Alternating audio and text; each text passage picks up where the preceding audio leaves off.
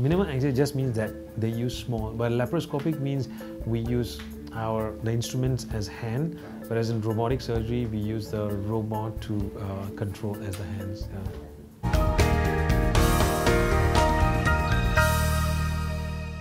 Hi, I'm Dr. Jaideep Rao, and I'm a consultant surgeon in upper GI, gastrointestinal surgery, and bariatric and metabolic surgery.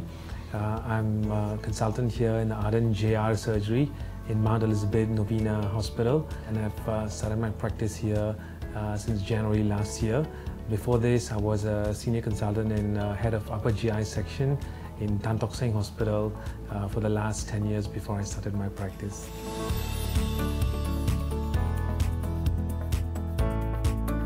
Robotic surgery and laparoscopic surgery are both a minimal access surgery where small ports are used to gain access into the abdominal wall or the abdomen of the patient.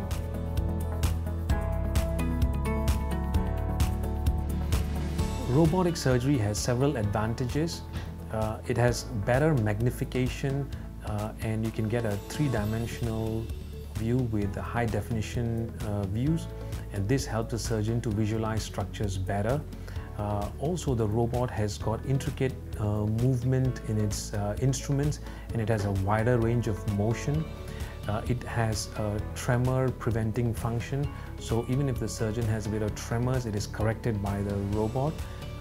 It produces less blood loss while doing the surgery, and therefore it is better for patients in terms of recovery.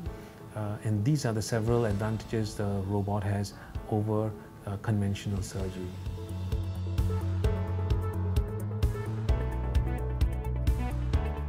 Yes, robotic surgery is getting more and more popular in Asia and also in Singapore.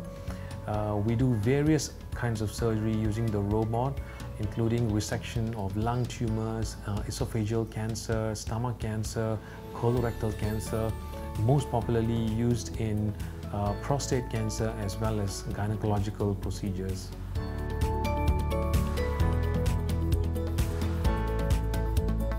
Well, fortunately or unfortunately, we still need surgeons to operate and guide the robot. However, there are a lot of advantages in robotic surgery because this can be incorporated with artificial intelligence. It can be incorporated with vessel navigation, CT scan and other radiological image integration. We could use things like ICG and node navigation. So these extra features can be applied into the robot, which can make it more exciting and beneficial for the recovery of patients.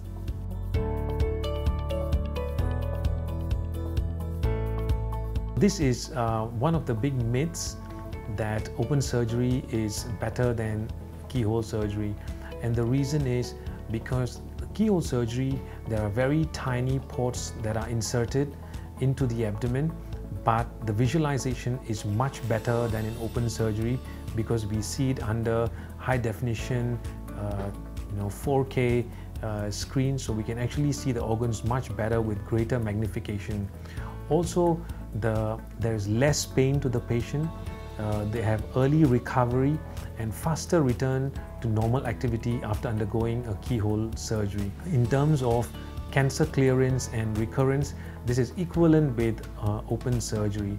However, keyhole surgery also has an additional benefit of much lower risk of wound infection, lower risk of long-term complications such as adhesions, internal hernias, as well as development of incisional hernias. So overall, there is much better patient recovery and experience in terms of when they undergo keyhole surgery rather than open surgery.